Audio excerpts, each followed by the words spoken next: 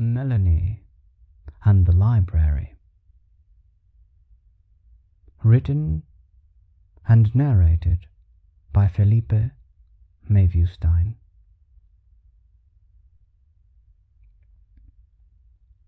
A cool wind blew across the city. Above, gathered as vast legions of melancholic gloom, a formation of dark grey clouds swirled heavily in the springtime skies. A loud crash of thunder rumbled in the distance. "Fuck, it'll be storming soon," Melanie whispered anxiously to herself. It was just after 3 o'clock in the afternoon. Melanie walked along State Street in downtown Chicago. There were many places where she could go to take refuge from the coming storm. But after walking for what seemed to be a very long while, Melanie finally arrived at West Van Buren Street and State Street, where she found herself before her favorite place in the whole of town, the Harold Washington Public Library. The library would be open until 9 o'clock in the evening, meaning that she would have some time to evade the storm. Hoping that the storm would be over by 9 o'clock, Melanie decided to go into the library. After all, it was free, and she could find herself a good book to read in the meantime. Melanie entered the library, and at once felt somewhere deep within her soul a sense of happiness, of belonging. Something about the library, about all of those books, made her feel amazing. Walking slowly through the grand lobby of the main floor of the library, Melanie approached the ascending escalator which led towards the 3rd floor. The escalator right up towards the 3rd floor was uplifting.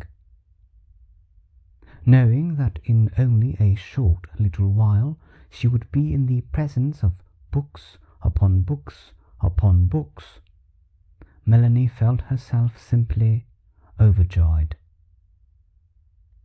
"What will I read today?"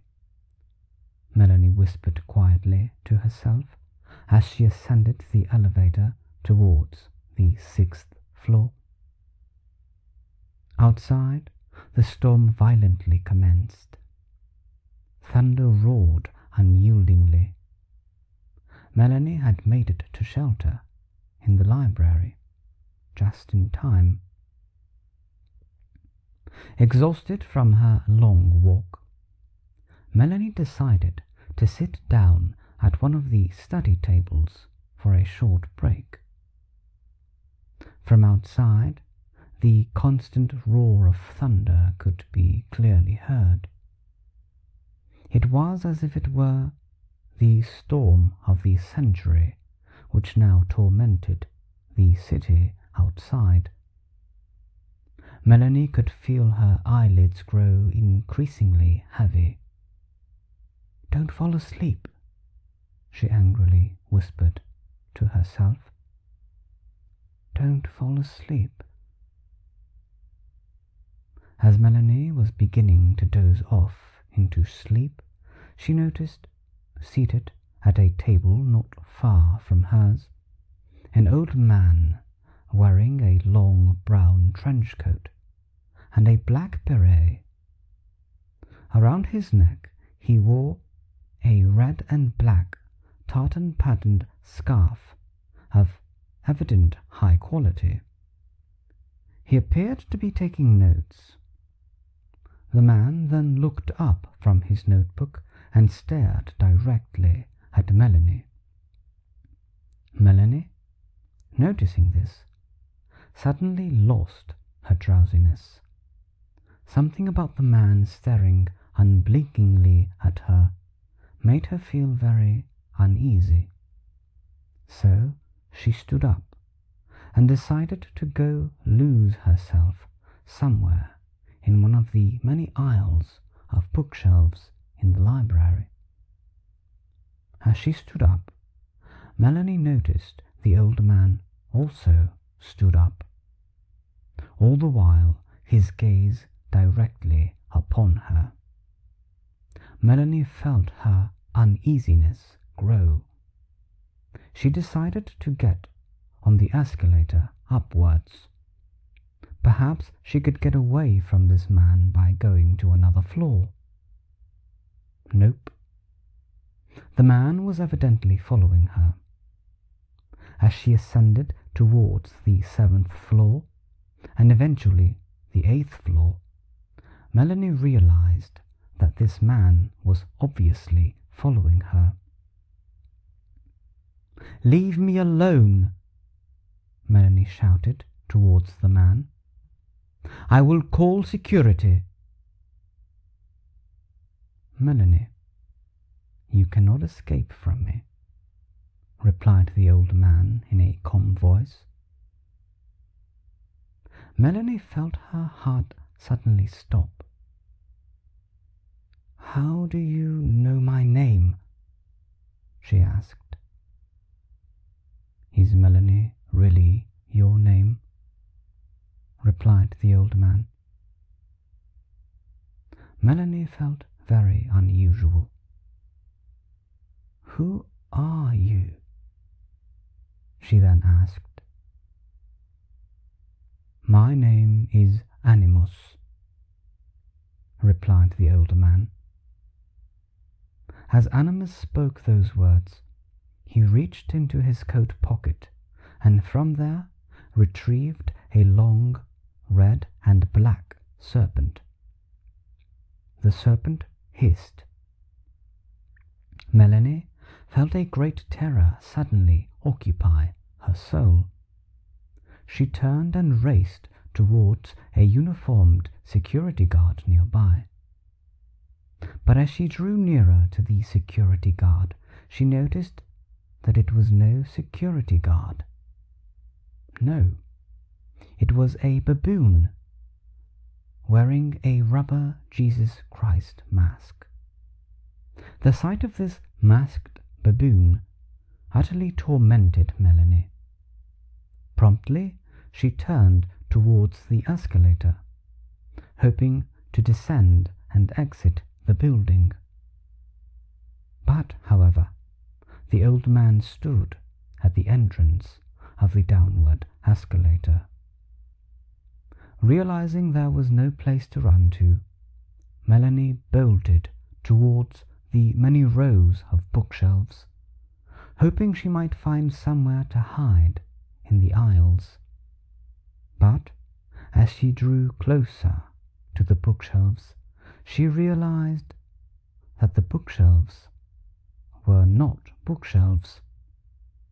No, they were palm trees, endless rows of palm trees.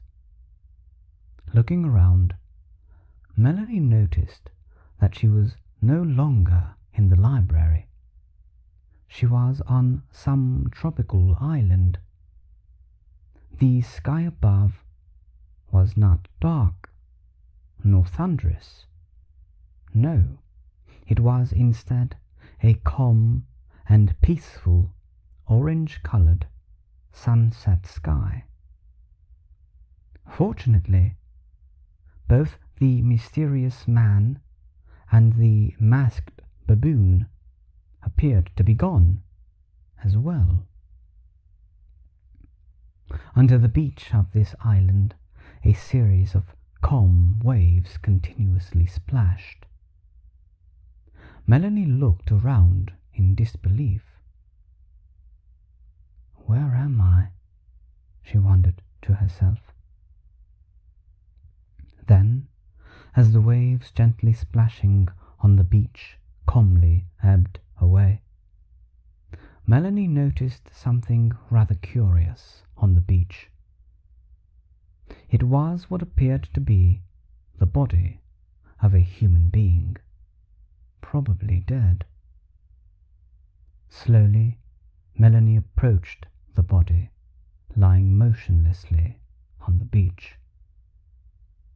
As she drew nearer, she could hear a beautiful melody being sung by what can only be described as angels.